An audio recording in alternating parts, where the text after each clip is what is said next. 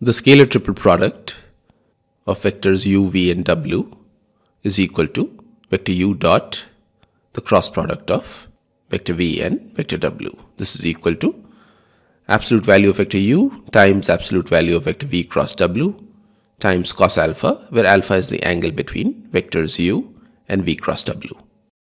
Now we are given that the absolute value of vector u is equal to 1 and the cross product of vectors v and w is equal to 2i plus j minus k cross I plus 3k.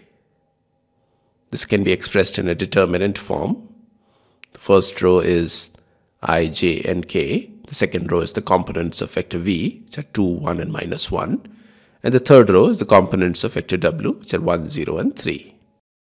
This can be opened up and is equal to I times 3 minus 0 minus j times 6 plus 1 plus k times 0 minus 1, which is equal to 3i minus 7j minus k.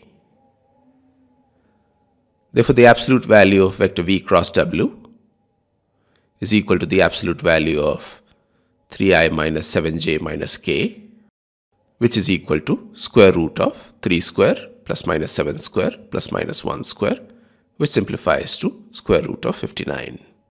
Substituting the above values, the scalar triple product u-v-w is equal to root 59 times cos alpha. Now the right hand side is maximized when cos alpha is equal to 1. Therefore, the maximum value of the scalar triple product u-v-w is equal to square root of 59, which is the required answer.